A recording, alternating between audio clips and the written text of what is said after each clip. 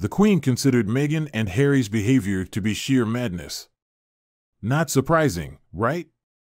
To many, their behavior has long seemed insane.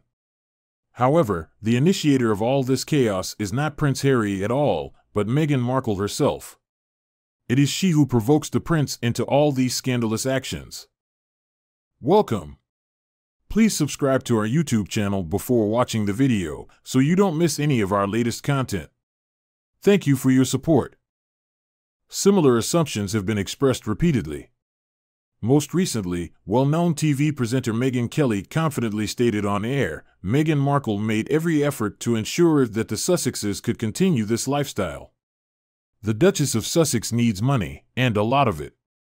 She won't settle for less. It was she who convinced Prince Harry to write these scandalous tell-all memoirs. She needed the money. They received about $20 million for the book. Kelly speculates that once Meghan has drained the naive prince of all his resources, she will want to trade him in for a wealthy American billionaire. The TV presenter has no doubt Meghan will not stay with the prince once their funds run out. Kelly claims that Markle will try to strike a deal in 5 years or even less. In her on-air statement, Kelly said, "Remember my words, Markle will sort this out in a year or two, because Montecito, where they live, is one of the most expensive areas in the United States. She will want to replace Harry with some American billionaire who finances hedge funds and can support her the way she wants, the way she's accustomed to." No wonder Harry has to put on a brave face, trying not to disappear from screens and front pages. The Sussexes will stop receiving money as soon as they become less popular. This can explain why the Duke of Sussex, despite his concerns about security, appeared in the Supreme Court just a week ago. His presence was unnecessary, but how else would the couple make it to the front pages of practically all the media? When it comes to self-promotion, no one can doubt that the couple spends all their free time on it. But as for charity, they seem to spare as little time as, for example, 1 hour per week. That's how they work, poor things, to the limit of their capabilities. Kelly's idea that Markle is the initiator of everything is supported by writer Robert Jobson. In his new book, he reveals that even the late Queen believed that Meghan was to blame for the rift between Prince Harry and his family. Jobson claims that Prince Harry has long been referred to as Meghan's hostage, and official sources are seriously considering the possibility of stripping him of his royal title. Then he could be called Mr. Mountbatten Windsor. Simple. In Jobson's new book, it is claimed that the Queen was perplexed by Prince Harry and Meghan's decision to step down from the royal family in January 2020. The Queen was surprised to find that Harry was so consumed by his love for Meghan that, in her opinion, it clouded his judgment. The Mirror quotes the book as saying, "The Queen saw the couple's departure as a missed opportunity." Despite her disappointment, Her Majesty felt a great attachment to her grandson Harry and hoped that he would find peace and happiness by moving from his native UK to the US.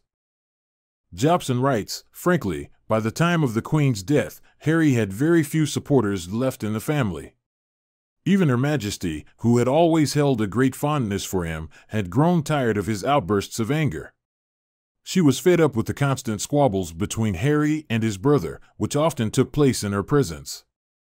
Then the Sussexes began publicly criticizing both the monarchy and members of the royal family. The Queen was completely perplexed by such behavior from the couple and described it as utterly insane. Jobson also cites an insider who claimed Harry regularly called his grandmother from his new home in California, but she found their conversations quite difficult and tiresome and urged Harry to speak directly with Charles.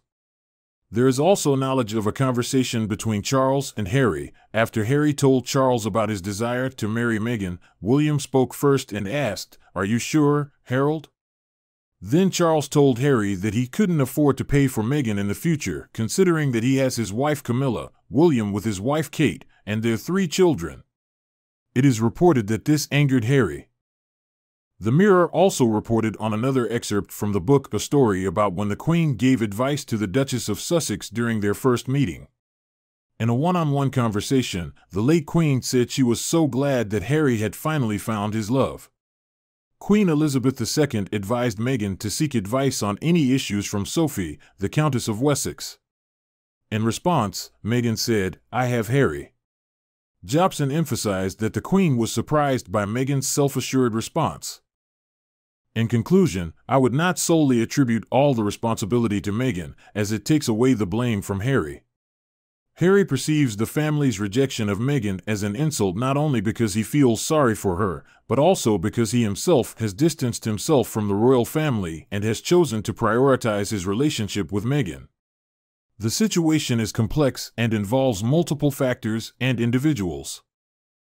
Thanks for watching. Please subscribe to my YouTube channel for more content like this. Your support means a lot to me. See you in the next video.